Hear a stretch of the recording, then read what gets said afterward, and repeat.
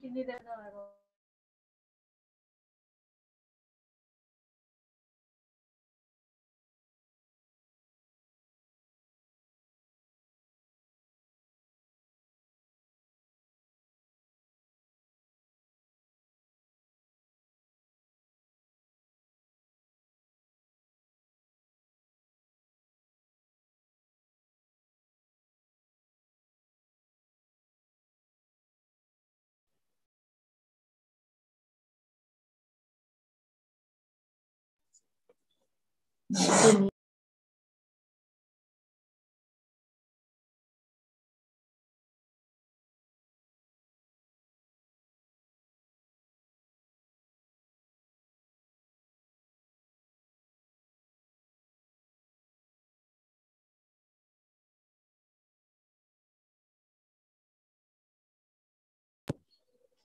Good afternoon, Ma'am Sudipta and all the boys. You are new. Yes. Okay. Am I audible? Now audible. Ma'am Sudipta, vote of thanks you will give? No, I am not going to give the vote of thanks. I don't know who. I don't know, ma'am. Third knows. Let me ask.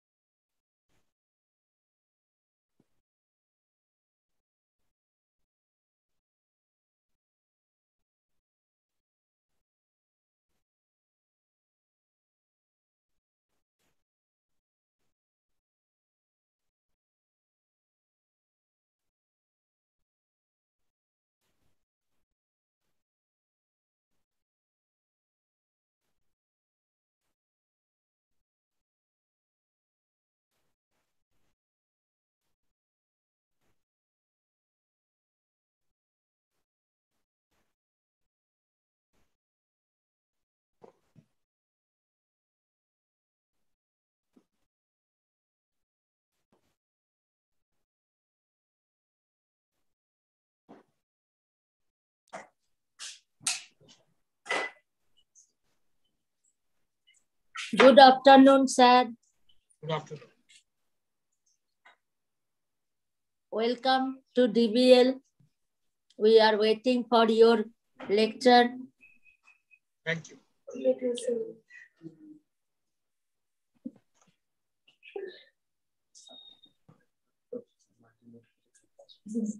Am I visible? Yes, you are visible, Tanish. Yes, ma'am. A way of life, a perspective, a feeling that takes you from confusion to understanding in a manner that is precise, predictive, and reliable, and empowering an emotional transformation for those fortunate enough to experience it. That is what science is.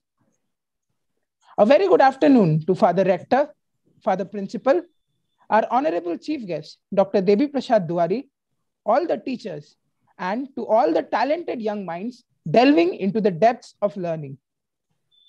I take hold of this opportunity to welcome each one of you to the second and final day of Don Bosco School Lilua's annual science exhibition, Oceanus Cognitionis 2K22. Science has been instrumental in man's path of evolution, be it diving into the depths of the ocean or exploring the horizons of space and beyond. Science knows no limits. Keeping that in mind, we at Don Bosco Lelua are hosting the first ever online edition of our annual science exhibition. The wonders of science are beyond what anyone can expect. It delves into the domain of the unknown, fishing out strange and unexpected happenings. We shall now witness a short video presentation, which is a collection of some of these wonders of science.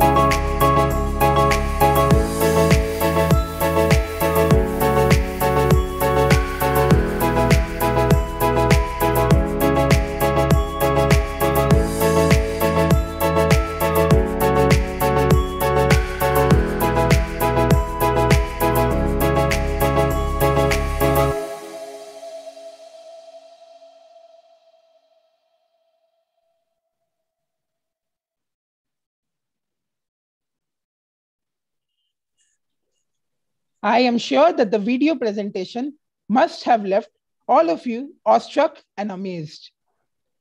I feel extremely privileged to tell the audience that we have Dr. Devi Prasad Duwari in our midst today as our chief guest. I would now request Ma'am Sudipta Chaudhary to introduce her to the audience. Okay. Good afternoon to all of you. Good afternoon to Sir also. On behalf of DBL, I take this immense pleasure to welcome our today's guest of honor, Dr. Devi Prasad Duwari, amidst us. We welcome you, sir. Dr. Duwari is presently the Director, Research and Academic of MP Birla Institute of Fundamental Research at MP Birla Planetarium, Kolkata. He is also the Honorary Faculty of Physics Department in Presidency College. Dr. Duwari graduated and post-graduated in physics from Jadavpur University and pursued his PhD from Inter-University Center for Astronomy and Astrophysics, Pune. He was a postdoctoral fellow of Tata Institute of Fundamental Research. He was associated with a number of distinguished academic institutions, including Institute for Advanced Studies in Iran, University of Cambridge in UK, and Manchester Institute of Science and Technology, UK. He is a fellow of Royal Astronomical Society and a member of International Astronomical Union. He has also received the Best Thesis Award of the Astronomical Society of India in the year 1993-94. Not only this, he is also the receiver of Rabindra Puruskar from Government of West Bengal in 2019 for literary achievement in science. We hope, sir, that our boys get enlightened and enriched interacting with you today. And once again, we give you a hearty welcome. Thank you for your presence that you have found out from your busy schedule to enrich our boys. Thank you once again. Thank you very much. It's really a wonderful feeling for me that I have got this invitation to discuss, to talk with the young minds about the subject area, which today has become quite exciting, interesting, and important as well. First and foremost, I wish all the success to Don Bosco Ligua, especially the science exhibition, and hope this science exhibition will start off new ideas, new concept, new focus among the young minds. Because as the human race is developing, we are realizing that science and technology is the only two main pillars which can be contributing to our developments of the society, of the human civilization, and of our mind as well. So science has become a very, very oft-quoted universal word. It is not just a subject as taught in a school curriculum. Any aspect of life, even if it is fine arts, humanities, science has made inroads in that. Or rather, we have realized the importance of science in each of these subject areas. So that is the reason we have to first understand what is science. As I mentioned, it's not a subject. It is the way of life. That I'm speaking to you, and at least 100, 120 people or 124 people are actually logged on to this digital platform, seeing this thing, listening to this, that I'm alive. 72 times per minute, my heart is beating, that my blood is flowing from one part of my body to the other part, taking away the electrochemical signals and other informations. That itself tells you that we are here because we have to understand science is behind everything. Science makes us analytical, logical. It doesn't depend on fanaticism. It doesn't depend on biases. It doesn't depend on prejudices. It doesn't depend on imagination. Rather, it depends on facts, realities, observations, experiments, and how nature works. So, every young mind whatever may be his profession after 10, 15, 20 years, should have this logical bent of mind, should have a scientific outlook, should have a scientific temper, which is demanded even in our Indian constitution. So that is the reason, and my personal feeling is that one of the best ways to understand the nature in its grandest scale through our understanding of science, that is astronomy, astrophysics, cosmology, that is one of the best areas to excite young minds.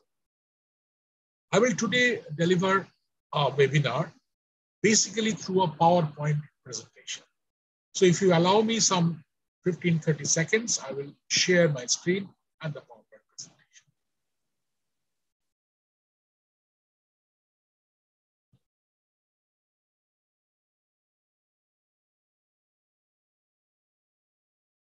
If you can kindly tell me, somebody, can you see the slide? Yes, sir, your screen is visible. Okay. So basically, the topic of my discussion today is about a subject area, not a specific pointed idea or concepts. That's why the name, Concepts and Challenges in Astronomy and Astrophysics. Thousands of years back, when our ancestors used to look into the sky, they used to wonder, what is sky? Where is sky? What are those lighted dots we call stars? And is there any connection between the star and the earth? With these set of questions and queries, the subject of astronomy was born. So astronomy can be considered as one of the most old subjects in human civilization. It can also be considered as one of the most contemporary or recent subject area. It is a subject which deals with vast expanse of space and time, and it unfolds the mysteries of universal nature. Just to impress upon you the importance of this subject as the days goes by, starting from 1901 till 2000, only 3.5 Nobel Prizes were given to scientists who have worked on astronomy, astrophysics, cosmology, general theory of relativity and related areas. Whereas from 2000 to 2020, 6 Nobel Prize, 17 Nobel laureates were given the Nobel Prize for work in astronomy, astrophysics, and cosmology. 2020 was the most recent one.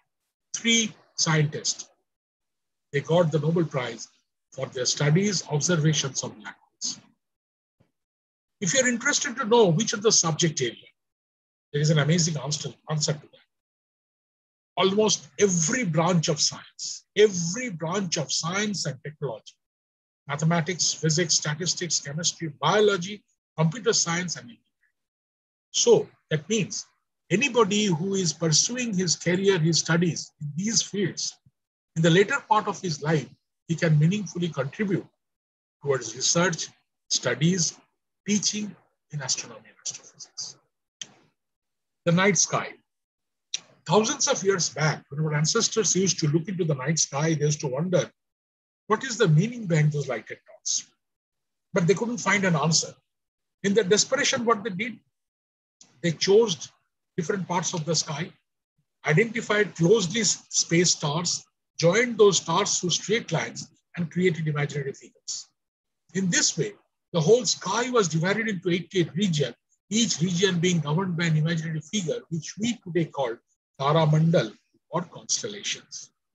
But you may ask the question that these are all imaginary. Why should I know their names or the relative positions? If you ask me, I will say, even today, they have not lost their physical relevance. Just to give you an example, suppose a batch of you has gone for a hitchhiking trip. Moon is not there in the sky. It is quite dark. You have lost your way. Somebody in the morning has told you that if you go in the southern direction, there is a locality. But which is the southern direction? If you happen to see the Saptarshi Mandal, the big Deepa as it is called in the Western parlance, take the last 2 stars, join them in your mind, produce it onto the sky. It will hit upon a single star, and that star is the pole star. The moment you get to know the pole star, you know which is north, south, east, and west. So you see, even today, these sort of signs and signatures, imaginary, can be helpful for us. And that is the reason also about this importance of this subject. Every country, developed, fully developed, underdeveloped, developing, They're desperately trying to build newer and newer facilities, bigger and bigger telescopes, because they have realized the country which will be the first to understand the deepest part of the cosmos will probably win the race in trying to answer the very basic fundamental questions about nature in science. Just to give you an idea, in this very inhospitable region of the coldest desert in the Atacama in Chile, very large telescopes, 8,000 feet above the mean sea level, 4 gigantic telescopes in La Paranal in Chile. Mauna Kea, a small Hawaiian archipelago island. 14,000 feet above the mean sea level, 15 countries have built 12 telescopes. The smallest one cost is $300 million. So that tells you what a gigantic amount of effort, money, manpower, resources is going behind observing the skies. And not only in optical, radio telescopes, because only the optical and radio wavelengths from a distant object, celestial object, can reach the Earth. The other waves of the electromagnetic spectrum gets mostly deflected or absorbed by the atmosphere. So just like a small telescope or a big telescope which looks into the sky with optical light, in radio, you can see for yourself the tremendously large size of a telescope like Jodrell Bank in UK near Cheshire. And I used to be very close to that. I have visited this place quite a number of times. It is close to Manchester, basically. But you will be happy to know the largest telescope is not yet born. The work has started in 2018. By 2024, 2025, probably it will get finished. The world's largest telescope is called TMT, 30-meter telescope, a telescope with a 30-meter diameter mirror at the heart of it. The cost of building this telescope is so large, not a single country is able to do it. USA, Canada, Japan, China, and India. Yes, India is one of the most proud associates of this TMT project.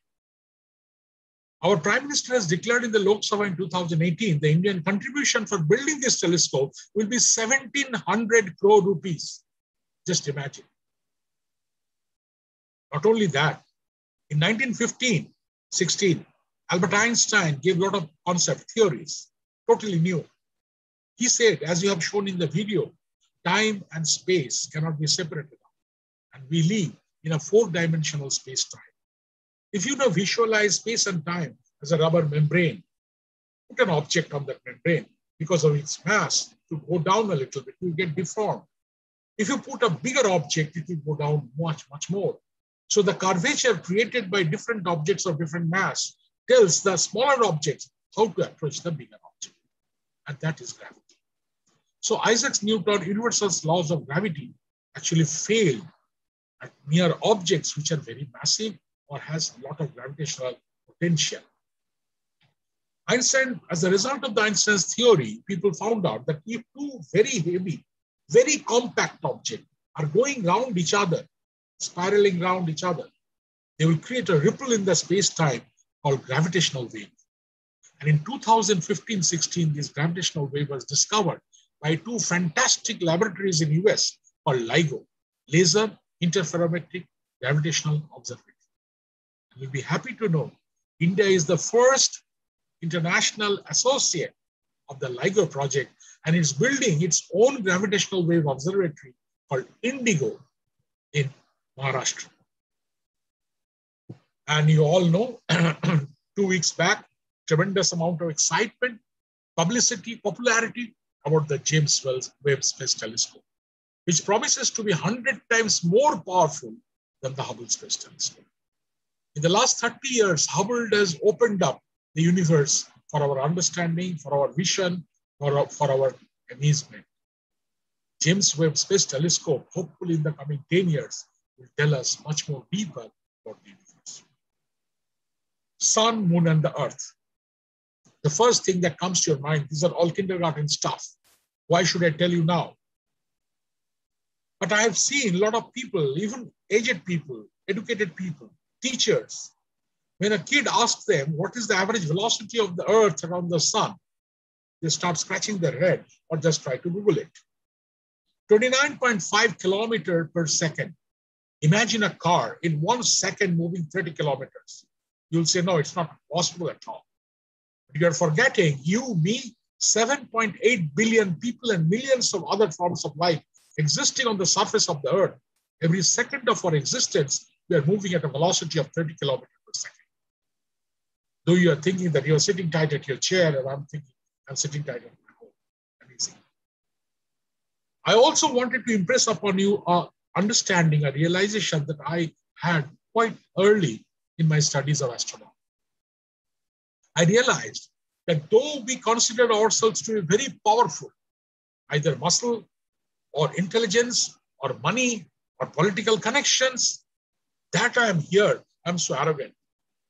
But all of us, every form of life exists on earth because of a series of chance accidents. I will tell you why. And that tells us, instead of being arrogant, very sure about ourselves, very proud, we should also be humble because we are here because of an accidental existence. And this is what I call cosmic consciousness. Cosmic consciousness doesn't mean the writings in the Quran, the Vedas, religious, spiritual feelings. Cosmic consciousness means the understanding of our relationship with the cosmos. For example, take the Earth and the Sun. Earth is going around the Sun once in 365.25 days. But it appears to us as if Sun is going around the Earth in one complete year. Why? Because since the sky is just a two-dimensional surface, along my line of sight, a particular day I will see the Sun projected on a particular spot on the sky. The next day, the next day, the next month, as I'm going around, every day the Sun will appear at a different point on the sky. And I will realize in 1 year as I'm going around the Sun, it appears to us as if Sun is going around the Earth on an imaginary great circle once in 1 year. And this is called the ecliptic. Now, if you consider the Earth, take the equator, in your mind, produce it on the sky. On the sky, it will create a great circle, and let us call it the celestial equator. You have again studied maybe in your LKG 1, LKG 2 days that Earth is going around the Sun around an axis, and it goes around itself once in 24 hours around another axis, and these two axes are not parallel, they're inclined at an angle of 23.5 degrees. But a lot of our teachers have failed to tell us in our childhood days, just because they're inclined and not parallel, you people are sitting at your home, I am sitting here, billions of people, human beings, billion forms of life exist on the surface of the Earth. If these two axes were parallel, there would have been no life on Earth. I'll come to that. First accident, tilt. Now, since these two axes are inclined to one another, two imaginary planes, the blue-colored celestial equatorial plane and the yellow-colored ecliptic plane, they will be inclined to one another at an angle of 23.5 degrees. As a result, they will intersect each other along an imaginary line on space. The end points of this imaginary line is a little important. The first end point is called the point of vernal equinox. The word equinox comes from Latin. It means equal nights. 21st or 22nd of March, Sun appears at this point. That day, it is exactly equal amount of daytime everywhere on Earth. March, April, May, 21st or 22nd of June, Sun appears at this point. That day, for the Northern Hemisphere people, it is the longest day and the shortest night. 22nd September, Sun comes on the other extreme point, equal amount of daytime and nighttime. And 21st or 22nd of December, Sun comes on the southernmost point. That day, it is the shortest day and the longest night, at least in the Northern Hemisphere. So this continuous variation of daytime and nighttime, on which our biological clock is actually hooked on, happens because of this accidental tilt of 23.5 degrees. Sunlight, if it falls directly onto a patch of land, the average energy per unit area, which will be absorbed and re-radiated, will have a value. If the same beam of light falls slantingly over a bigger patch of land, since the area is more, the average energy per unit area, which will be absorbed and re-radiated, will have a smaller value. As a result, the temperature will be more in the first phase than the second. And that is the simple reason season changes occurs on Earth. You see this diagram. When Earth is on one side, because of the tilt, sunlight is falling directly onto the north and slanting onto the south. It's summer in the north, winter in the south. 6 months later, it's just the opposite. because of the tilt. Sunlight falling directly onto the south, it is summer in the south and winter in the north. So season changes occur because of this accidental tilt of 23.5 degrees. But you will say, what is so important about it? Do you know if there were no change of seasons, what would have happened? If there were no change of seasons, there would have been no ocean currents. If there were no ocean currents, there would have been no air currents in our atmosphere. And if there are no air currents in our atmosphere, clouds would not have born somewhere and gathered somewhere else and gave us rain and fresh water. Life would not have been possible because just after Earth was born, it would have been a barren desert. So you and me exist now, remember, because of this accidental tilt, not because of my mutual funds or LICs or your parents' richness or whatever. No, it is just because of sheer accidents. Total solar eclipse, you all know why it happens. One side sun, middle is the moon, one side earth.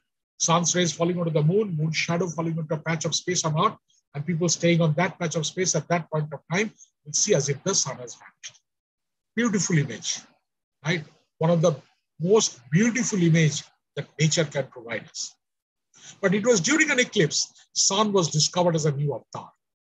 They found out from the surface of the sun every second 16 lakh tons or 1.6 million tons of charged particles are coming. These charged particles, when they move through the magnetic field of the sun, they produce a milky white radiation which cannot be seen on other times. The average velocity of these charged particles are 450 to 600 kilometers per second. With that speed, they have enough momentum, enough energy. If they hit any atom or molecule, instantaneously they will break apart, evaporate. Oof. That means if I stop my lecture today and just go and stand on the sun, the charged particle coming from the surface of the sun, the moment they hit my body, within fraction of a second, my whole body should disintegrate. But I am alive. How? I will come to that. Tides, a very, very, very important phenomenon, because you have all studied in your class 3, class 4 days, life first occurred on oceans. So how did it come onto the land? Suddenly it grew legs and climbed onto the land. No. Every day, high tides used to wash ashore multicellular organisms. The water used to go down after some time. They used to get stranded on the land and used to get killed. But over millions of years, they got the adaptation of staying alive on land. And from there, different animals, mammals, reptiles occurred, monkeys arrived, and we have arrived from the monkeys. So that we are here because tides are there. If I ask you the question, why does tide occur? You can all say, because of the moon's gravitational attraction. But my friend, if you do a M1, M2 by R square calculation, you can show sun is attracting Earth 173 times more than the moon does. Then why do you say it is moon which is attracting? Because tide is not a force. It is rather a force derivative. Effect of quite a number of force over unit distance. So M1, M2 by R cube. And that is the reason, since moon is 384,000 kilometers away and sun is 15 crore kilometers away, moon wins. A lot of our teachers have never told us sun also attracts the water on the earth. Do you know how much? 47% than the moon does, not a small amount. Suppose I'm standing on a geographical location and moon is above me. So as I am going around, as the earth is going round, I will come back to the same spot nearly after 24 hours. By that time, moon may have shifted a little bit to my respect. So roughly after 24 hours, I should expect another high tide. But there are two high tides. Why?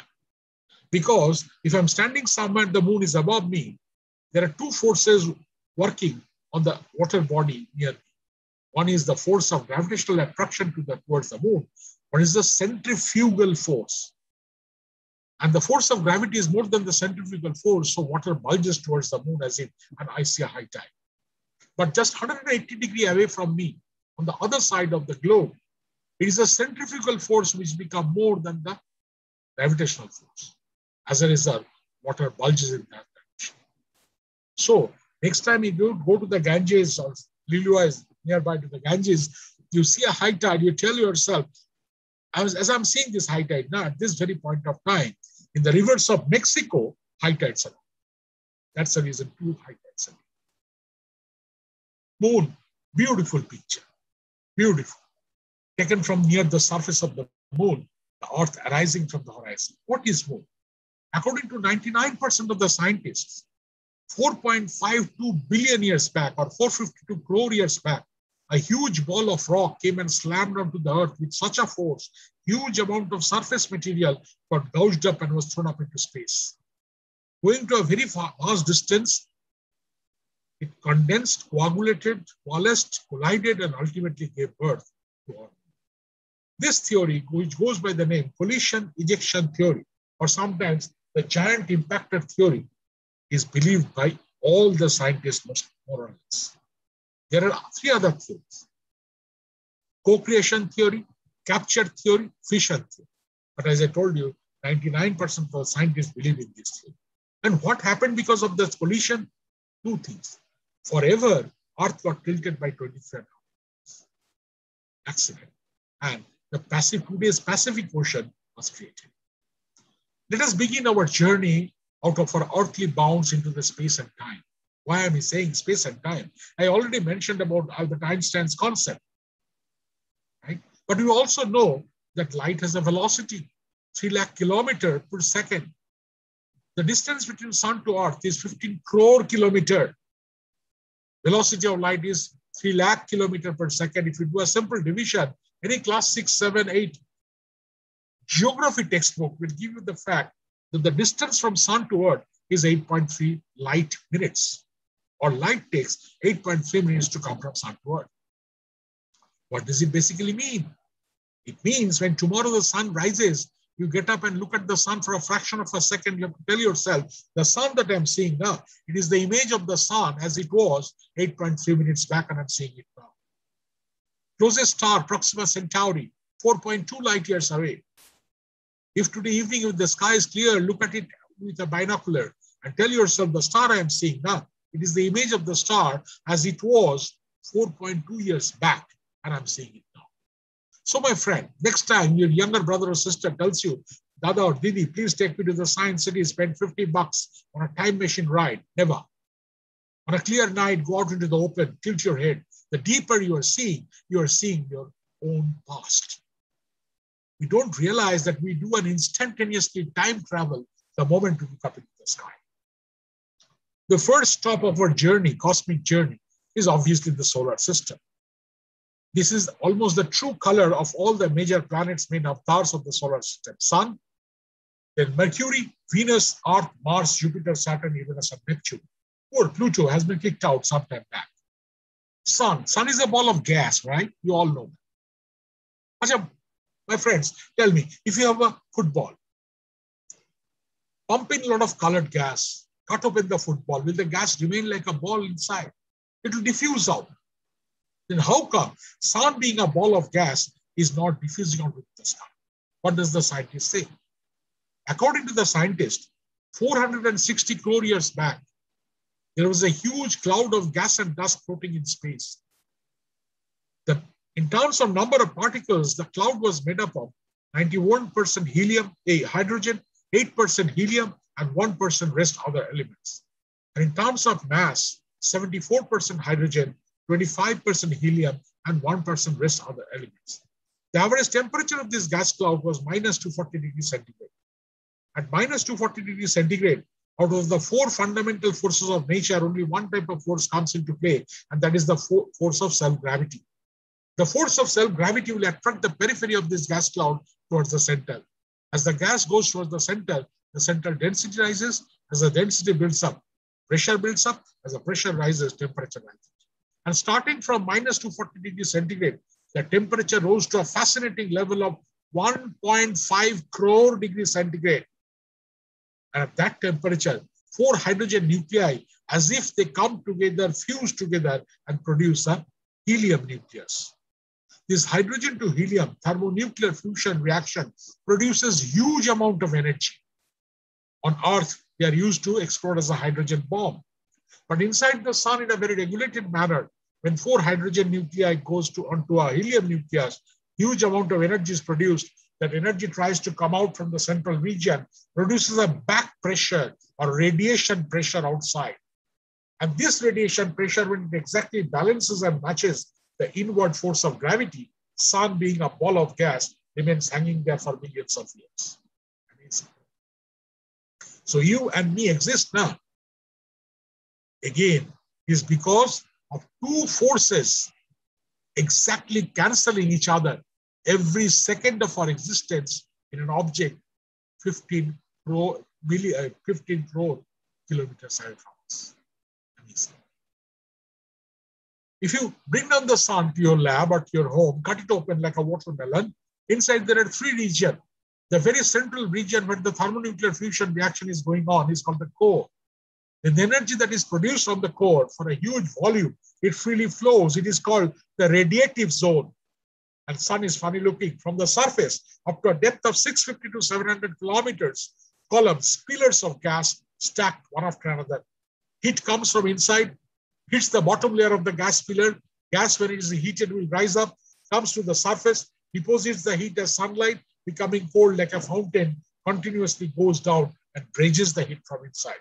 It is called the convective zone. Outward, the sun is again divided into 3 regions. The surface of the sun that you get to see in the early morning or evening, it is called the photosphere. Over the photosphere, in a very thin layer, exquisitely pink colored spikes of gas can be seen, called chromosphere. Chroma means color. And for hundreds, thousands of kilometers, a milky white radiation called corona. Yes, you know, corona means crown in Latin. That is the only relation with coronavirus. Just the look. But this solar corona, it's an amazing, amazing, amazing experience.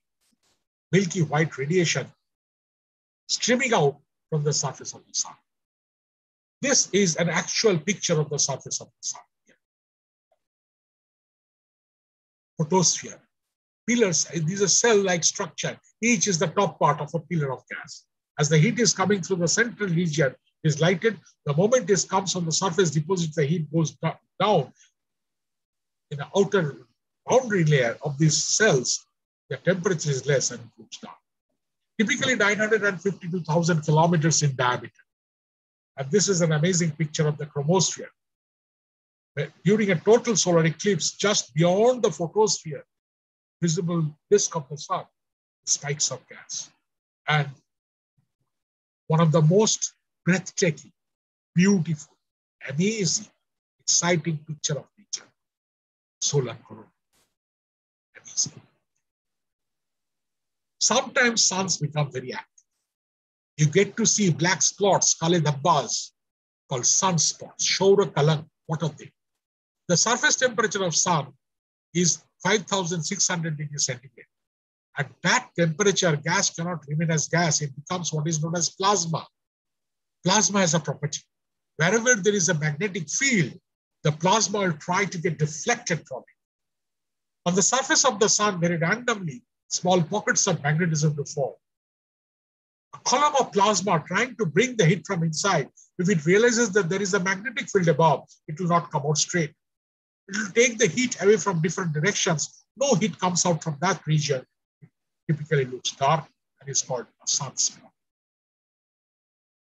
Don't think sun is a very smooth, like an egg yolk, yellow, orange object as we see in the early morning or late evening. Just to give you an idea, this picture costed the US government, the taxpayer, $1.2 billion. Billion, not million. Sun is not a smooth object.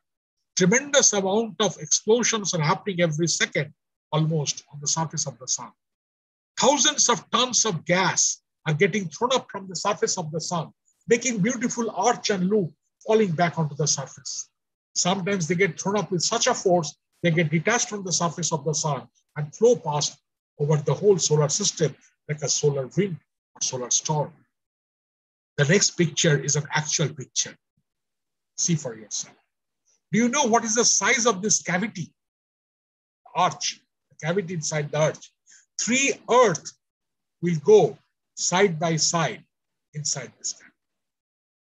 My friend, Morning it gets up, evening it goes down, taken for granted. Tomorrow again it will come up. But it is one of the most dynamic, most violent, most to the level of our understanding, unpredictable. Anything can happen to that respect. And these charged particles, as they come and hit the earth, everything should be destroyed. But we are alive. How? Again, by a sheer accident. By almost an accident, earth behaves like a bar magnet. Right? Like the peels of an orange, there is an invisible magnetic shield. These charged particles, they come and slam onto the magnetic shield, cannot enter through, flow past the earth. And we think we are the king and queen of ourselves, you know. We are the best of the lot.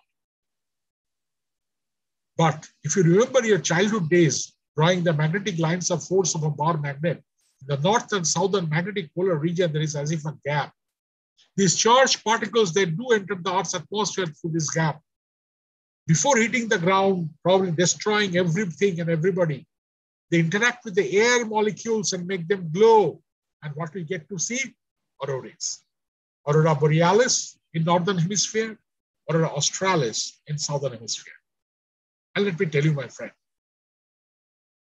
it is a mind-blowing experience. I've seen it. I was lucky to see it twice.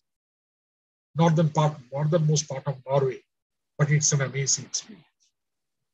Solar system, how did it happen? According to the scientists, 450 crore years back, when from the disk of gas and dust, our sun was getting born in the central part of the disk. In the outer periphery, where the temperature is less, gas and dust condensed, coagulated, coalesced, and ultimately gave birth to all the planetary system. Rather, they gave birth to very hot spherical objects. For millions of years, the heat got dissipated out. And at least the first four, Mercury, Venus, Earth, and Mars, became rocky, terrestrial, whereas the other four, Jupiter, Saturn, Uranus, and Neptune, are mostly made up of gas. Amazing. This is a collage of all planets, true color pictures. First is Mercury. Next is Venus. You do not get to see the surface of Venus covered by a thick layer of cloud. The cloud is made up of concentrated sulfuric acid vapor. The atmosphere is 96% carbon dioxide. As a result, the greenhouse effect is so critical. It being the second planet is still the hottest planet of the solar system. Next is our mother Earth. Let us not talk about her tonight. Next is the red planet Mars. Why red? It is rusting on the surface. Ferrous and ferric oxide covers the whole surface. But this 2002 photograph taken by Hubble Space Telescope has interested the scientists because they have found white sediments in the north and southern magnetic polar region. According to them, these white sediments is a mixture of water ice, dry ice, that is carbon dioxide ice, maybe a little bit of ammonia ice. So to them, even if a part of it is water ice, maybe in the past, liquid water used to flow on the surface of Mars. And liquid water on life on Earth means life. So was there life on Mars? Is there still life on Mars? Big question. Next is Jupiter, 319 times more massive than Earth. Takes 11.86 years to go around the sun once, but takes only 9.5 to 10 hours to go around itself. With a tremendous spinning speed, it has dragged the clouds of the atmosphere and created this belt-like structure. It has more than 80 moons, satellites. Next is the beauty of the solar system, Saturn. Absolutely beautiful. Fantastic rings. Takes 29.4 years to go around the sun once and has more than 80 moons also. Uranus, yes, with a ring. Neptune, blue in color, covered by methane-bearing clouds. And our Nanne Munne Pluto, with three of his major moons, Charon, Nix, and Hydra. Mars. I think the day you are born till today, almost regularly, you are hearing news about Mars. Either going to Mars or discoveries in Mars or discrepancies in Mars, right? All these YouTube imaginary channels. Not imaginary humor mongers. I have seen live. There is something on Mars. Absolutely not. But naturally there is life. these sort of channels, tells us probably liquid water has cut through the mountainous region and created these cracks. 2008, Phoenix landed onto Mars among a lot of instruments. It had a robotic arm. On 20th day of operation, as it scratched a little bit, it found a white sediment. See for yourself in the inside, 3 whitish pebbles from here. After 4 days, was not seen. Were not seen. This is the first time the human civilization have found proof of water ice outside the boundary of water. This picture takes the cake. Right? It's the side wall of a crater on Mars. This is summer, same place winter. Again summer. You see the black streaks? Liquid water was found floating on the surface of Mars. Immediately the scientists realized we have to find out deeply about it. Because if there is life, if there is microorganisms, they can affect the life on Earth. Believe me, the way coronavirus is effective, you can make out a smallest entity can change the direction of human civilization. Right? If 3 years back somebody would have said this thing to you, you should have started laughing and making jokes. But today, we all do. So, we have to know about Mars. 2012, Curiosity landed onto Mars. The first set of pictures it sent to us, amazing, dried up riverbeds. Pebbles, which can only occur if there is some time back, there was a flow of water, the stones getting smashed with each other, becoming smaller, getting smoothed by the flow of water. This tells us that definitely there was liquid waters sometime back on this. And when the whole world was excited to do something about it next, 15th of August, 2012, on the Independence Day of India, the then Prime Minister declared in the Lok Sabha, India is ready for a mission to Mars. Believe me, my friends, throughout the world, all the scientists, as if they started laughing. Our best friend, closest friend, China. Xinhua News Agency, the biggest news agency of China, published a notice next day, an article. The Indian space scientists are ready to prove themselves as clowns and jokers in front of the world community. That was the heading. You know the story. 5th November 2013, sitting atop a nose cone of a PSLV X-25 rocket, Mars orbiter mission and Mangalyaan was sent onto space. And on 24th of September 2014, at 8:02 a.m., India became the first country in the world in its first attempt successfully entered Mangalyaan on an orbit around Mars. No country till today has been able to do it on the first instance. The cost was amazingly low. Amazingly. 460 crore rupees. So, oh my God, India, poor country, 460 crore rupees. My friends, at that time, the population of India was 115 crores, 460 crore. So it is 4 rupee per person. The cost of your tiffin in a particular day can cross 400, 500. Right? But 4 rupees per person. All of us think in a very biased way that, oh, it is so difficult.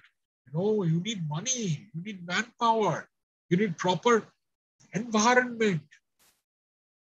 If you can produce yourself, your parents, us, everybody, a proper environment for studies, you can achieve success.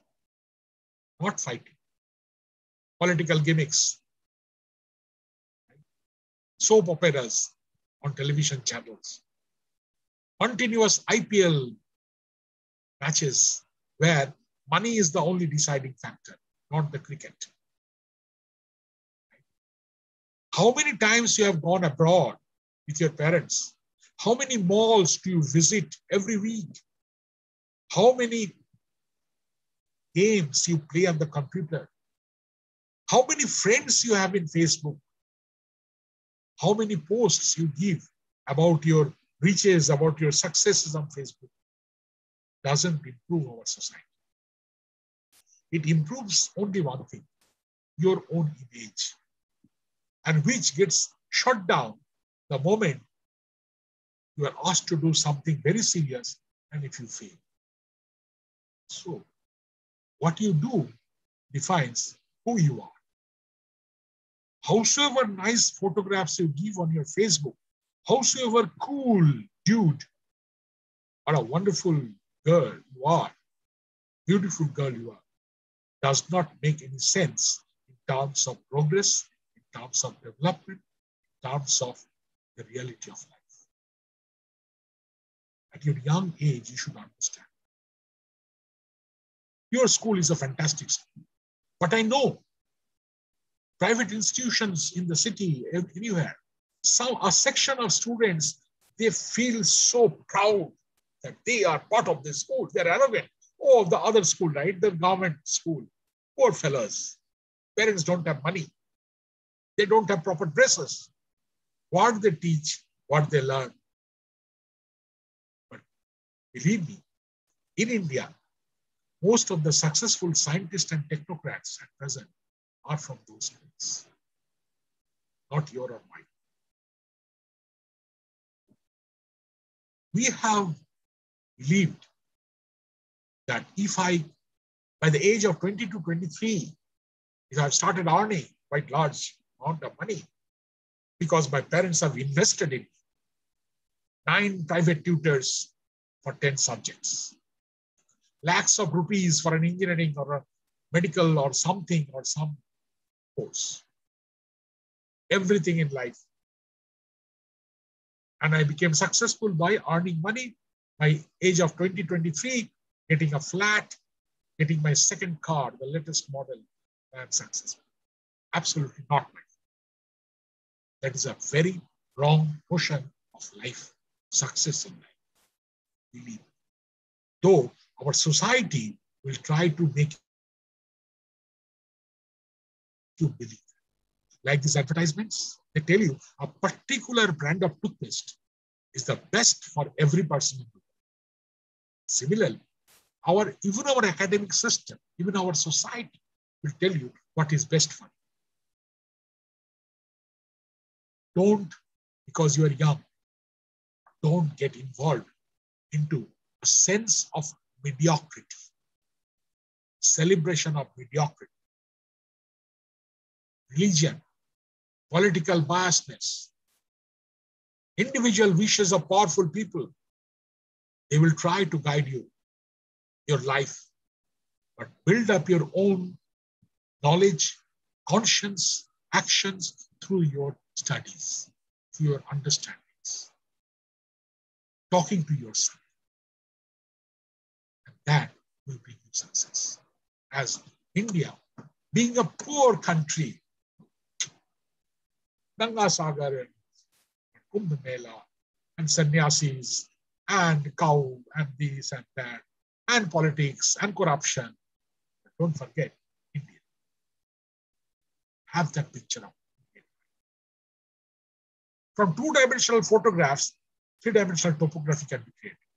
This year it is quite nice. 3 satellites have reached Mars. 2 of them has landed. Perseverance with a small drone helicopter Ingenuity on 18th of February. Tianwen-1 from China reached orbit of Mars on 10th February and has landed its rover. And Amal from United Arab Emirates was launched on 9th of February. And the scientists have marveled. First flight of a man-made machine on the atmosphere of a distant planet, Ingenuity. ISRO is primed for success. Tremendous achievement. Chandrayaan-3 Mangalyaan 2, lunar polar exploration in collaboration with Japan. Aditya L1, probably this year sometime, will be launched. Shukrayaan for Venus and Indian Space Station. And I don't know how many of you know, by 2023, crewed, meaning astronauts, will be floating in space from an Indian spacecraft, which will come back to Earth. Yes. You don't have to think of earning millions of dollars and giving it to Elon Musk to go on to space. India is getting ready for that. Saturn, 384,000 kilometers wide ring, but only 1 to 100 kilometers in thickness. See, in comparison with the size of Earth. And what is the ring made up of? Amazing. Ice crystals and pebbles. How come ice crystals and pebbles are not getting dissipated, keeping the shape and size going around Saturn in a very orderly fashion is an amazing fact. And you all know the stories, right? Yeah. If you are near the rings of Saturn and you meet an alien, I do not know whether there is at all an alien, hyper imagination, right? And the alien asks you, who are you? You are alone in the Saturnian ring system. What will you answer? You cannot say, I am a human being.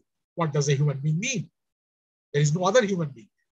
So what you have to probably say, sir or ma'am, whatever the alien is, me, 7.8 billion existence like me, billions of other forms of life, all oceans, seas, rivers, mountains, forests, trees, everything is concentrated in this small pale blue dot.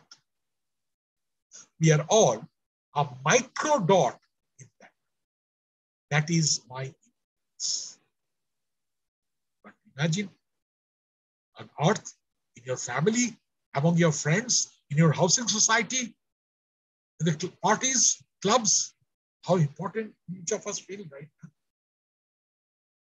But from a cosmic distance, you are just smaller than speck of dust. That is most humbling feeling. 1801, Italian astronomer Giuseppe Piazza discovered a piece of rock 900 kilometers in diameter, named it Ceres. People thought a new planet has been discovered. But within a couple of years, 3 more, Pallas, Vesta, and Juno, each around 500 kilometers in diameter, were discovered in the same region between the orbit of Mars and Jupiter going around the sun. People realized a new class of object is getting discovered. And starting from 1801 till today, 1,000 pieces of rock, 10, 20, 30, 40, 100 kilometers have been discovered between the orbit of Mars and Jupiter going around the sun. They are called asteroids. The next picture is a true representation of NASA. Here, each green dot is a discovered asteroid. And the red dots are called special name, Apollo asteroids. Why? What is the speciality? Their orbits intersects the orbit of Earth. That means Earth is going around the sun nicely. Any one of them can come and bang onto the Earth any point. If you ask me, when can that happen? My God. It can happen just now as I'm giving this lecture. Believe me. It can happen 10 years later. It can happen 10 lakh years later. Nobody knows. And if it banks on now, even 1/5, 1/6, 1/7 of the Earth will blow apart. Forget about you. Fraction of a second, poof, evaporated. Intense heat. So that we are alive is an accident. Take that into account. Don't take anything for sure. And spacecraft has landed onto one of these asteroids called Ryugu and sent back not only images, even some sample, because people believe there can be rich mineral deposits on the surface of the asteroids, which can be mined and brought back to Earth for the development of the human civilization. Comets and more than important 9 planets in the solar system. Starting from 1998, astronomers using a big telescope, as they are looking into the furthermost corner of the solar system, they started discovering newer and newer objects going around the sun. Funny names today. Sedna, Quaoar, 2004 DW. And in 2003, they discovered this object, initially named as 2003 UB313. Now the official name is Eris, E-R-I-S, right? Larger than Pluto. At the point of discovery, 1,600 crore kilometers away from Sun. It takes 557 years to go around the Sun once. Scientists started debating, because it is larger than Pluto. If you're calling Pluto a planet, why can't you call these objects a planet? There was a tremendous debate. And ultimately, in 2006, after a lot of discussions and deliberations and factorization of the laws, planetary laws, properties, Pluto was demoted to dwarf planet. A new class of object was nomenclatured. 8 classical planets: Mercury, Venus, Earth, Mars, Jupiter, Saturn, Uranus, Neptune. Then dwarf planets. Or Pluto, poor Pluto, Navagraha, got demoted to dwarf planet. The largest asteroid, Ceres, and this newly discovered object in 2003, Eris, they became the dwarf planets. In 2015, 2 more dwarf planets have been officially acknowledged by the supreme body of astronomy and astrophysics in the world, called International Astronomical Union, headquarters in France, in Paris. And I'm an associate of that. And whatever they say, everybody has to follow, right? Out of the solar system. These are all true color pictures if you go out of the solar system. You will say, what nonsense. When I look up into the sky in the evening, 2 stars far between and totally dark in between. Where from you are getting this photograph? Do you know why we don't get to see these photographs through our eyes, images? Why? The problem is with the human eyesight. Human eyesight has something called perception of vision. Within 1/10 of a second, whatever amount of light enters through our pupil and falls on the retina, the optic nerve immediately takes them to the back of our head to create an image. Our eyes cannot integrate light like a Sicily chip, right? And that is the reason if our eyes were like a Sicily camera, Sicily chip, looking in a particular direction in the sky for 10, 20, 30, 40, 100 hours, we should have seen every point in the sky there is a star. And huge gas clouds of all hues, colors, and saturations. Are all the stars like sun? Answer yes and no. Yes and no. Why yes? Because most of the stars, 91% of the stars are burning hydrogen to helium at the center. Why no? Because stars come with different initial mass, different surface temperature, and different chemical compositions. In terms of mass, stars can come in the range of 0.08 to 150 times the mass of sun, where the mass of sun is 2 into 10 to the power 30, or 2 followed by 30 zeros, so many kilograms. In terms of surface temperature, stars can come in the range of 50,000 degrees centigrade to 1,800 degrees centigrade. And it was a legendary woman, 110 years back, at the Harvard Smithsonian Astrophysical Observatory, Mary Jump Cannon, examining the image and spectrum of 240,000 stars through naked eyes, classified the stars. In 7 years of her research, you know how many holidays she took? 7 days. Yes. What we do? How many holidays this year? Oh, how many holidays is getting wasted for Saturday, Sundays? Right? That is called science. That is called research. 100 years, science have changed, but nobody can touch our classifications. The hottest surface temperature star, let us call it O star. Next hot, B star, A star, F star, G star, K star, and M star. Sun with a surface temperature of 5,600 centigrade is a G type of star.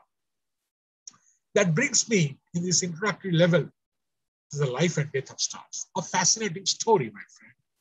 Stars are born from interstellar clouds of gas and dust. In the sky, there are regions where one can see these clouds and also star formation processes. Do you want to see true color pictures? Which I'm sure you have seen it in Facebook and whatever, YouTube and all sorts of websites. Amazing. True color picture. From one interstellar cloud, 1,000 solar system can form.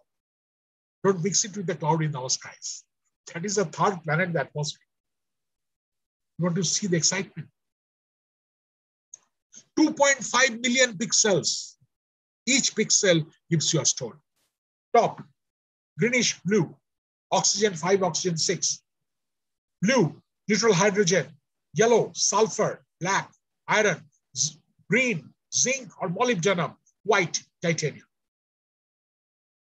A picture tells a story. Do you know how tough is astrophysics? Let me tell you. Not only rosy pictures, right? Looking at a photograph of your friend or somebody, can you tell what is his or her age? What is her weight? How long ago he was born, he or she was born? What is his body temperature? What is his chemistry of the body? How organs are working? What is the meaning of life? Can you tell? They're looking at just a photograph. No, right?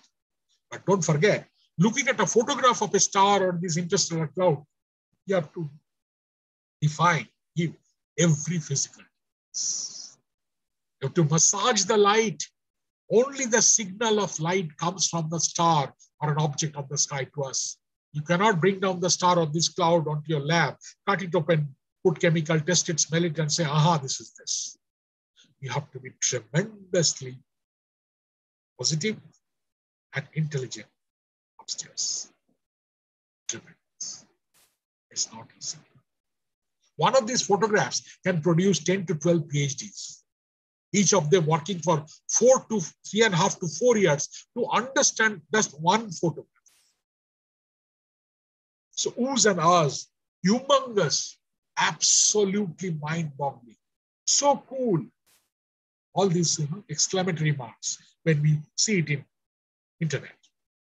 But don't forget, hundreds and thousands of very intelligent, serious people, some of them young, and quite a number of them from India, night and day, they try to understand cosmos. See for yourself. How big is this? You see in the top, the circle 1, 2, 3 globules. Do you know what is the actual size of each of these globules?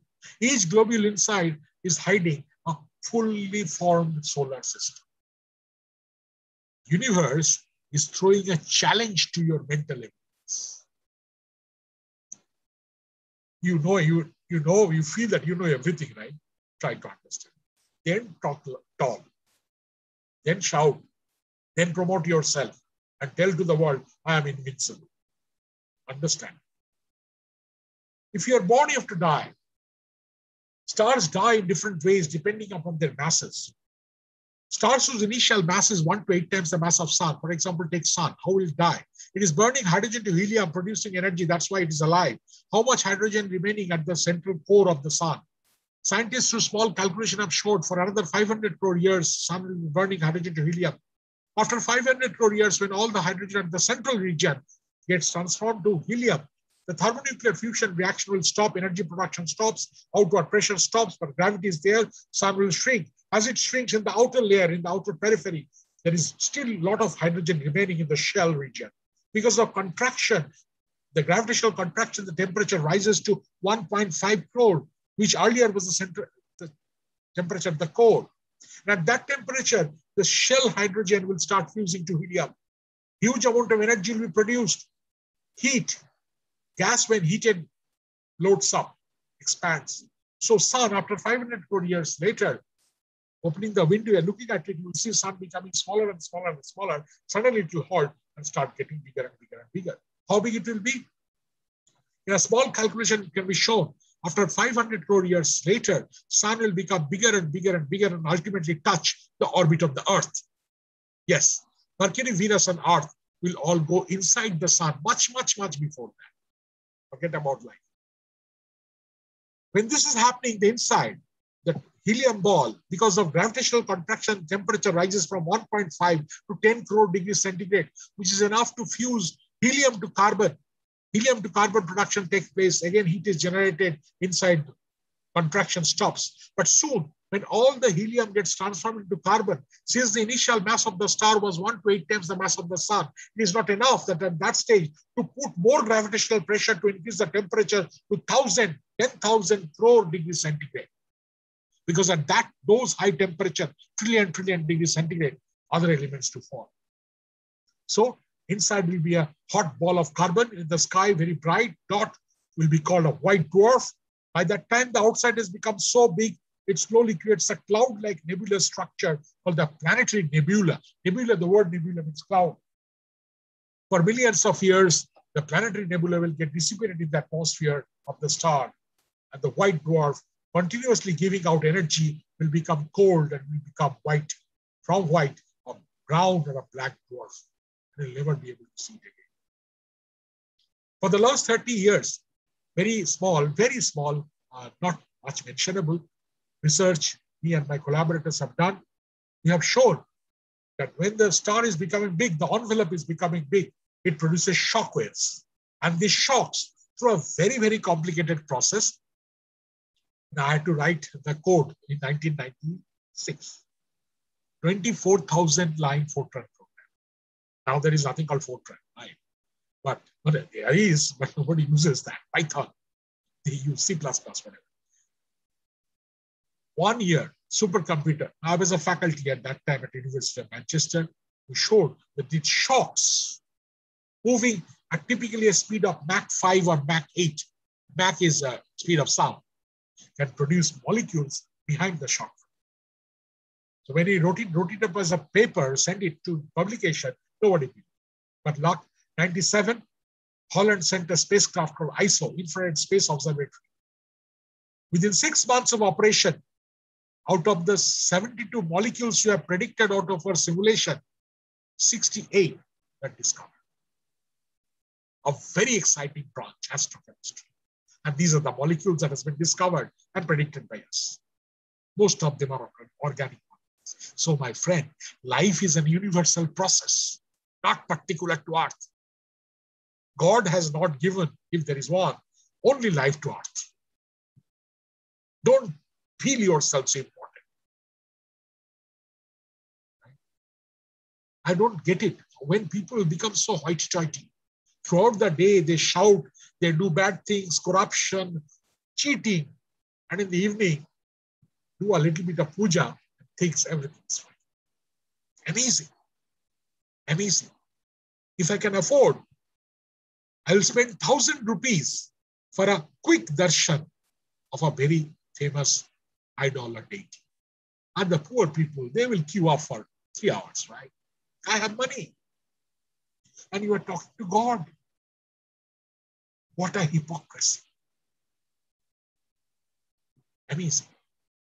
Right? I earn 1 lakh rupees per day by mostly doing business or cheating. And in the evening, I spend 10,000 rupees on a puja and think, aha, so nothing wrong about it. We forget life is a universal thing, not only particular to me, to human beings. Right? Stars whose initial mass is 8 to 25 times the mass of sun, how they will die? Hydrogen to helium initially, then helium to carbon, but the mass is more, so more pressure, carbon to oxygen to neon to sulfur, silicon, ultimately iron. Iron has the highest binding energy. You cannot put pressure or temperature and fuse to iron nuclei. As a result, when iron is reached at the center, the harmonic fusion reaction stops. The inside of the star, the very central region of the star, takes the shape of a peels of an onion. Right? Hydrogen, helium, carbon, oxygen, neon, magnesium, silicon, and then the inert iron. When this stage is reached, because there is no outward pressure, radiation pressure, gravity is always there, so the star shrinks. All these layers starts to fall towards the center. The poor iron fellow has nowhere to go. It becomes incompressible. Nuclear density gets a kick, recoil, and all these layers start coming up and meets the further layer still on the process of falling towards the center. Tremendous amount of an implosion, which generally we call an explosion. Supernova explosion. For a fraction of a second at the point of explosion, the temperature can rise to trillion degrees centigrade. And starting from iron 56 to 94 in the periodic table, all the naturally occurring elements get produced in a fraction of a second. Since fraction of a second, not much can be produced, And on Earth, they have a special name, rare earth element. Uranium, polonium, thorium, the amount you get, very small compared to other basic elements. And my friend, these elements get thrown up into interstellar space. New stars are born, newer generation stars are born from this interstellar medium. Some of these elements, they get involved in the nebula, which gives birth to the star and the planets. And when you ask yourself the question, a single atom of iron in your blood, where from it has come? Through your food? How in the food? If you're a vegetarian, from the plant. If you're a non-vegetarian, from the goat. And goat has eaten the plant.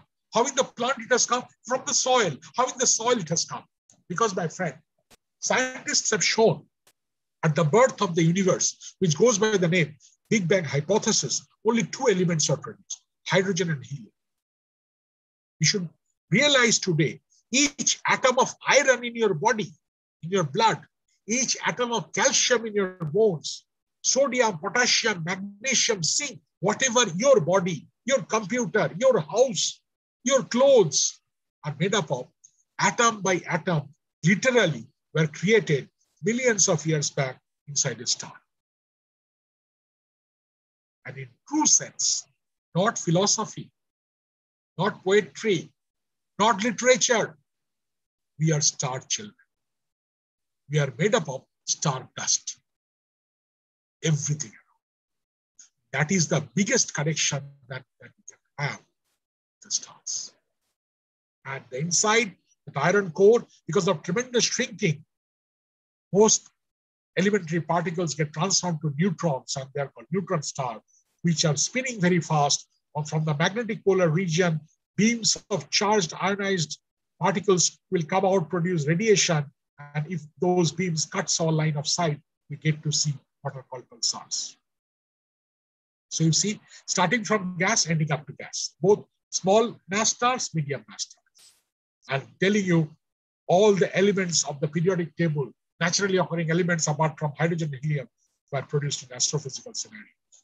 And they make a tremendously complicated chemistry of space, which goes on to answer when people ask, how did life originate on Earth?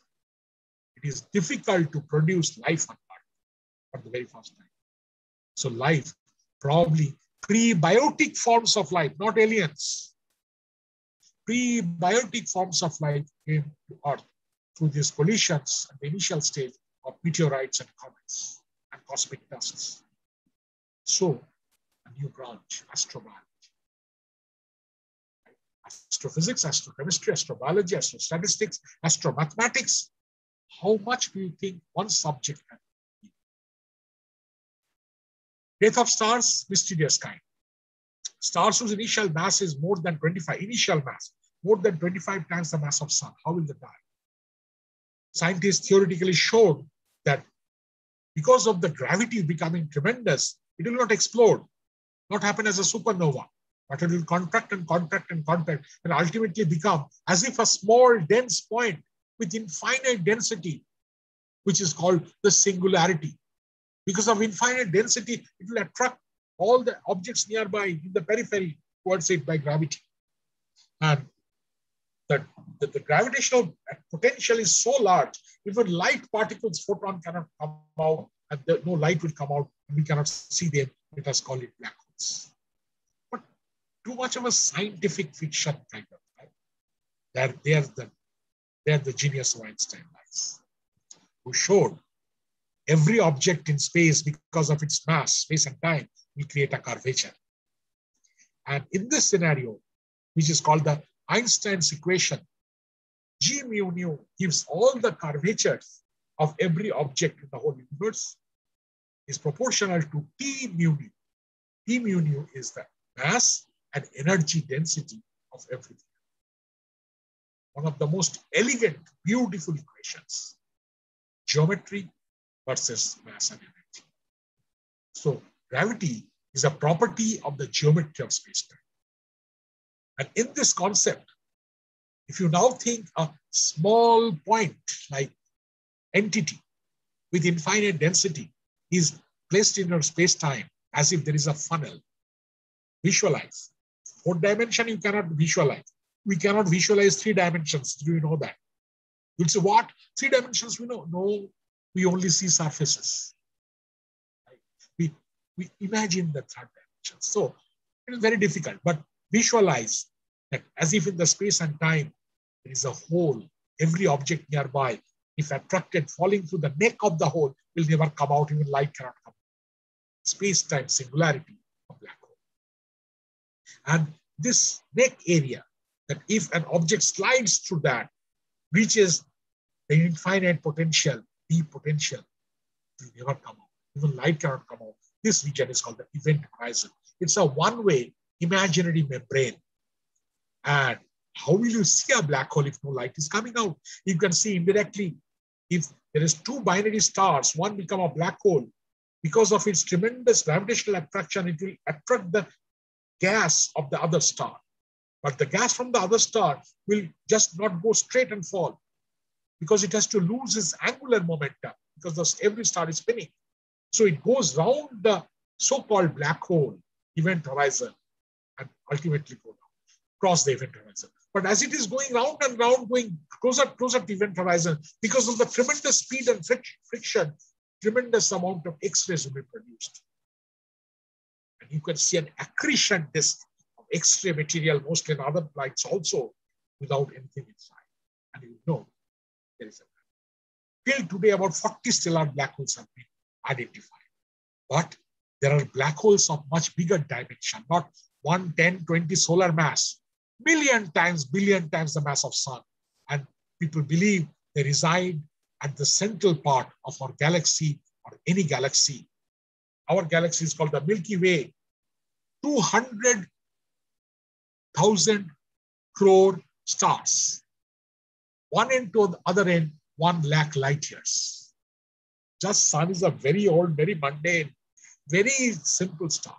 But scientists, for 30 years, they've observed the stellar motion in the central region and discovered a 4 million solar mass black hole, which earned them the Nobel Prize in 2020. And in the distant part, big galaxies at the central part, they have got the picture of the shadow of a black hole, the accretion disk of a giant elliptical galaxy called M87. So universe of the largest scale is amazing. Here, each dot is not a star, but a galaxy. And if you go deeper, it's an amazing structures of web-like structure, foam, galaxies, filaments, nothing in between points. And we know those objects which we cannot see because they're very far away, because of Einstein's concept of gravity, curvature, a very massive object between a distant object and me can create a curvature of space, and light from that distant object, which otherwise would not have entered my eyes because of the curvature of space, will come in. And like a lensing system, it will amplify the light of the very distant object, which either cannot be seen otherwise through a telescope. Gravitational lensing, telling us whatever we are missing all these days. Right? Not only that, we know only 5% of matter, ordinary matter, is what we see. But if your theories of universe has to be correct or close to correct, you have to say around 27% of matter is a very amazing amount of amazing particles, objects called dark matter. And almost 70% of whatever remains is what we know still today very sure called dark energy, vacuum energy. But scientists through indirect observations have started getting an idea of the dark matter. And they have got a prescription of how, starting from our solar system, it is not at the center as the picture says. There is no center on a surface. 3 dimension, 4 dimension, what is the center? Nobody had an idea as an idea. But here, just for pictorial reasons, think that you are in the center. As you go out and out and out, you will see structures, you will see cosmic waves. Ultimately, you'll come to a surface beyond which you do not know. You will never do wrong forever. And beyond that is that singular point, the understanding of our present generation of scientists. The universe started from a singular. called the Big Bang, 13.77 billion years ago. So you see, my friend, universe is open. Absolute beauty, absolute wonder, excitement, awestruck. Whatever studies you do, commerce, business, MBA, computer science, medicine, law, artist, playing drums, have this wonder in you. Don't forget, we are small, but within this 25 to 30 centimeters, we are tremendously different. We can see this billions of light years, billions of solar mass, enormous amount of time. Succeed in life, utilizing your own potential. Thank you very much.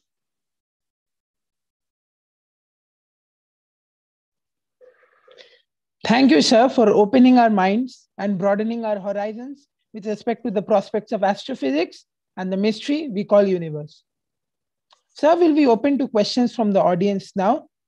I would request only the students from classes 9 to 12 to ask sir any questions if they have.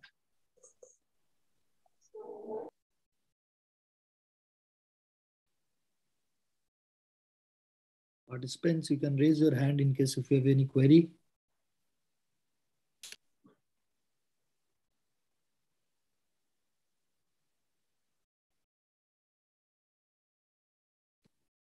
Dear students or participants, if you have any questions, you can raise your hand. We will ask you to unmute and you can then ask your question.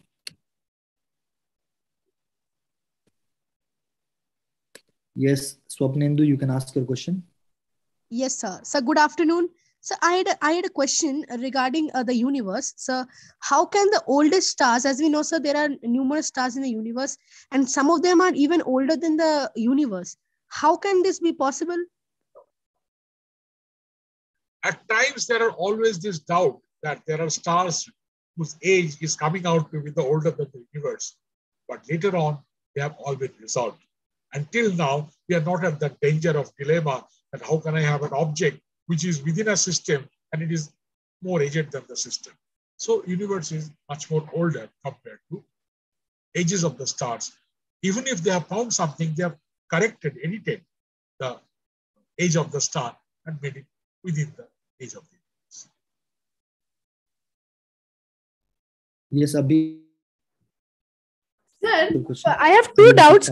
Sir, you had that table, no, about that all the molecules of the organics, of the organic chemicals which are formed behind. So can you please open the table? In the last molecule, there was a question mark. Yeah, because we are not sure about the molecular structure of that molecule, whether it is stable or not. They form, but they will sort of get again sort of chemically active and become something else very fast. So that's why, because of the equilibrium of that molecule, there was a question. Okay, sir. And so one more doubt. Yeah, please. And so the one next doubt is that we, as you have explained to us, we know that Big Bang at the start of the universe, that is, there was only a singularity. Yeah.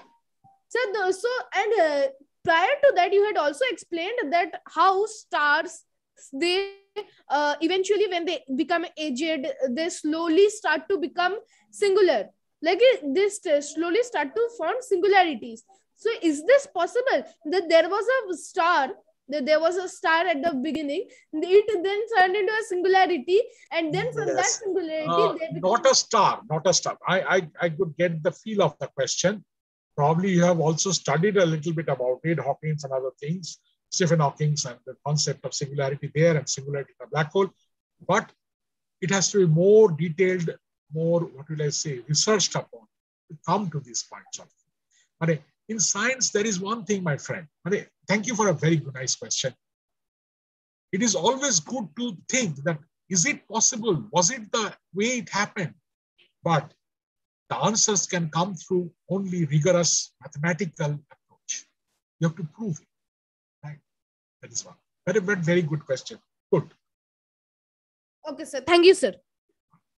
And so, what book should I read to follow your steps and become an astrophysicist? Oh, no. You follow your own steps. You'll be much, much bigger than the small entity that I am. And internet is the best thing, right? One book is only one book, but internet is a million books in your fingertips. That is much better. Okay, sir. Thank you, sir. What about this fellow called Meer, M-E-E-R? He was trying to do something, this chat thing, 100 of chats, just one letter or something, and somebody had stopped him by saying, don't do nonsense. Good, whatever. Next question.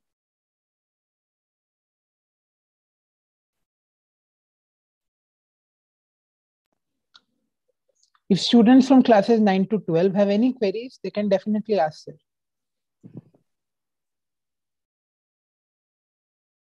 Okay, I think after 1.5 hours, most of you are exhausted. I am not. Though your age is 16, median age, mine is 60. Somehow. This excites you every time I talk about it. Yes, yes. Okay. Yes, if there are no more questions, Tanishq. Sinjoy has a question. Yes. Okay, Sinjoy, you can ask your question. Yeah. Sinjoy, unmute yourself. You're muted. Yeah. Yes, sir. So I was asking that we know that black hole is of a prospective size and stars are also bigger. But when a star goes into a black hole, then sir, where does all that energy goes? See, first of all, a black hole has no size. Singularity is, if I ask you, how big is zero? Or how small is zero? Do you have an answer? So singularity is that concept. But there is a region around the star, around the black hole, depending on its mass, which creates this singular membrane called, single entry membrane called event horizon. The answer is, if the star will not fall into a black hole like that. The matter will first get attracted, and they, before entering, will go into their elementary particle stage, and ultimately will become sort of at that energy and speed, mostly energy. And obviously it will increase the mass and energy of the black hole, no doubt. But it was Stephen Hawking, through a process which I'll not tell today. It's a little elaborate. Black holes can evaporate as well, become smaller, shrink also. That's a different story. Rajarshi Chakraborty, Shapnendu Das, Siddhit Jana. Yes, Rajashri, you can ask your question. Sir, due to the gravitation, the universe should contract, but then why is the universe expanding? See, universe should be contracting, meaning that the earliest possible answer was universe is expanding, right? But the expansion rate is slowing down. But in 1997, a group of scientists who ultimately got the Nobel Prize showed that the universe is expanding, but not even, it is slowing down, it is accelerating. And that they think because of contribution of something which I myself am not very sure what it is a vacuum energy, dark energy. Right? So there are a lot of ifs and buts, there are a lot of hypotheses, a lot of mathematical construct. But what is the reality? Nobody knows. Next, Siddhit Jana. Yes, Swapnendu, you can ask a question. I think Siddhi Jana has answered his question. Yes, sir. So what is a white hole? White hole is a mathematical entity. Nobody knows whether they are there, apart from the film Interstellar movie. White hole, it's not a physical reality till now. But a lot of people say the end of a black hole, as if everything is funneled through a white hole. The neck region is called the Einstein-Rosen bridge mathematically, and any particle flowing through that bridge will be moving faster than the speed of light. So that means you can go back to your past or something like that. All these stories are. But mathematically, they have been not proven, but mathematically they have been shown the structure. But reality, nobody knows. Yes, Siddhi. Any other questions? Yes, sir. Yes, Yeah. please. Sir, I'm telling that what is behind the black hole? Baba, behind the black hole, there is no before or behind the black.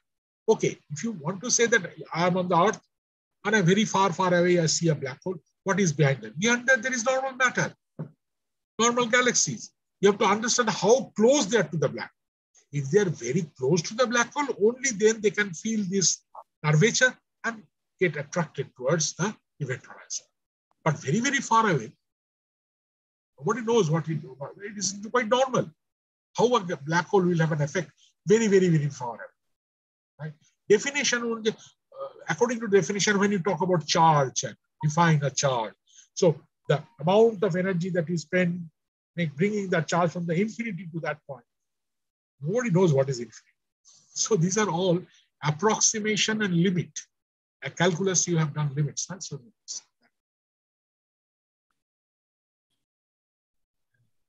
I think if there are no more questions, we can just say hello and goodbye. Or Akshay Kumar Shahu can give.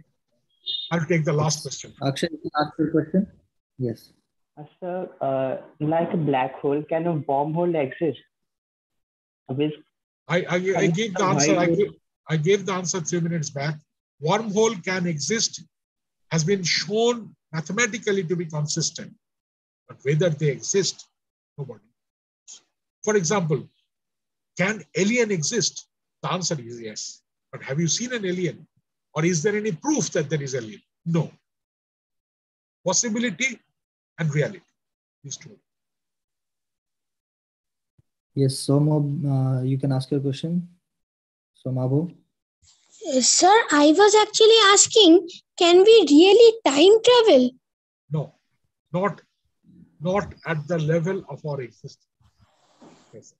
At present technology and existence. Okay, sir. Okay, I think we should call it a. We thank the boys for asking such inquisitive questions to sir, and also sir for clearing all of their doubts. We have now arrived at the most awaited section of today's event, the declaration of winners. The participants were required to send video recordings of their experiments, which were judged by our eminent judges. The extreme enthusiasm and dedication with which each participant infused his experiment must certainly have made it quite difficult for the judges to choose one over another. I would request Ma'am Purnima Sanyal to move ahead with the announcement of the winners.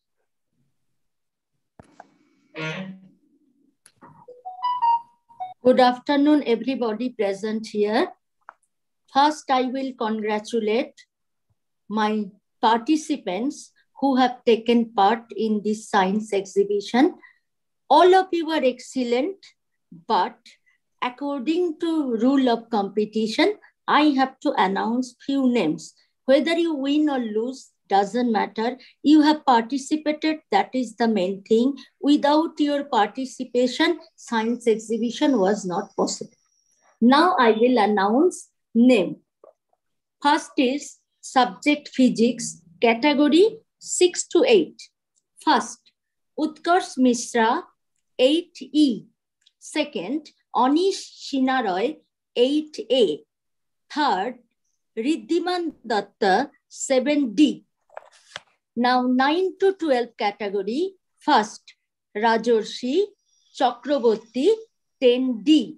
Second, Swapnil Chatterjee, 12C. Next is chemistry, 6 to 8 category. First, Siddhant Manna, 8E. Second, Iman Chakraborty, 6A. Third, Yatharth Agarwal, 6C. Next is 9 to 12 category chemistry, Ashmit Sharma, 9A, and Sharnabhu Mitra, 9C. You both will get appreciation certificate.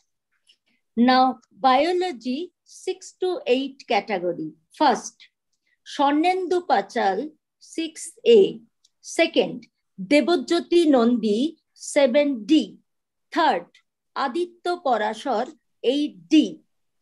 Now, 9 to 12 category. First, Rishit Ray and Shagnik Das Kanungo, 11C. Second, Orchishman Kumar, 9D. Next is mathematics, 6 to 8 category. First, Niladri Dinda, 8B. Second, Atrijo Ghosh, 7C. Third, Priyangshu Anand, 8E. Next is economics, 9 to 12 category. First, Aryan Manna, 11B and Aradha Dotto, 11B. Second, Ankit Odhikari, 9C and Shujyodipto De, 9B. Next is geography, 6 to 8 category. First, Arush Shaha, 7A. Second, Utkarsh Shaha, 8D. Third, Ishan Tikadar, 6B. Next is 9 to 12 category. Ornesh Jana and Prithviraj Datta, 9B, both 9B. Second, Ayushman Bhattacharya, 9D. Next is computer, 6 to 8 category. First, Debayon Thakur, 7D. Second, Terence Pronoy Jain, 7E. Third, Usharga Dibedi, 8D. Next is 9 to 12 category. First, Ankon Dotto and Aritro Bishwas, 12C, both. Second, Akshay Kumar Shahu and Anoy Kashyap, both 11C. Third, Aritro Bose, 9B and Shayok Ray, 9C. So I congratulate all the winners. Also, I give thank you to all the participants. Hearty congratulations to all the prize winners. All the prize winners and participants shall be receiving hard copies of the certificates of merit and certificates of participation. Only a handful of participants have been awarded with prizes, but it can definitely be said that each one of us has emerged as a winner today in the truest sense of the word through the experience we have gained. Gratitude is one of the noblest human qualities.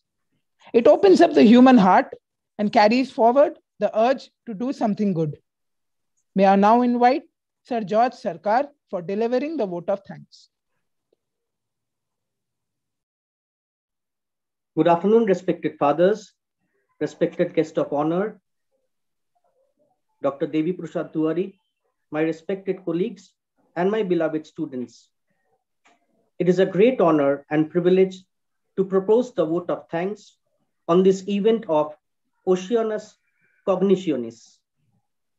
Let me first of all start by giving glory to the Almighty God for making this first ever online science exhibition of Don Bosco School Lelua a resounding success.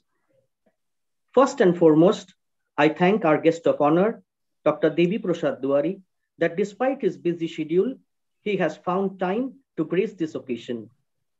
Hats off to you, sir. What a classical way to cover all the topics. There are so many things to learn for every one of us. I wish we could have you offline in our auditorium one day, sir. It would have been great pleasure, sir. I express my heartfelt thanks to Reverend Father Rector, Father Thomas Gomes, and Reverend Father Principal, Father Manoj Jose, for allowing us to organize this event in whichever way we wanted. My heartfelt thanks to the entire teaching fraternity of Don Bosco School Lelua, because we received help from all of you. Even though we call it a science exhibition, but we do have commerce with us. The subjects on which we had the exhibits were physics, chemistry, biology, computer, maths, geography, economics, and commerce. So a special thanks to the teachers for choosing and guiding the young minds. I owe special gratitude to the TechWing team who gave us the technical support on both the days. I thank all the volunteers of Science Club, the Science Club members, the MCs for the 2 days, Dr. Shombuddha Mishro, who was our chief guest yesterday, and the parents for their constant support. And last but not the least, thanks to the participants for all their efforts of performing better each and every day. Finally, I thank the Science Club animators, Ma'am Purnima Shannal, Ma'am Anuradha Mal, and Mam Sudipta Chaudhary for their constant support and guidance. Thank you to everyone. Thank you, sir. With this, we mark the end of Don Bosco Liluva's Science Exhibition 2K22. From learning about the vulnerability of life on Earth to discovering the horizons of space, the science exhibition has been an enriching experience for each one of us. It shall certainly evoke a host of memories whenever one recalls it. We hope to return with even greater zeal and enthusiasm the next year. Until then, keep exploring the ocean of knowledge. Who knows what you may find? Thank you.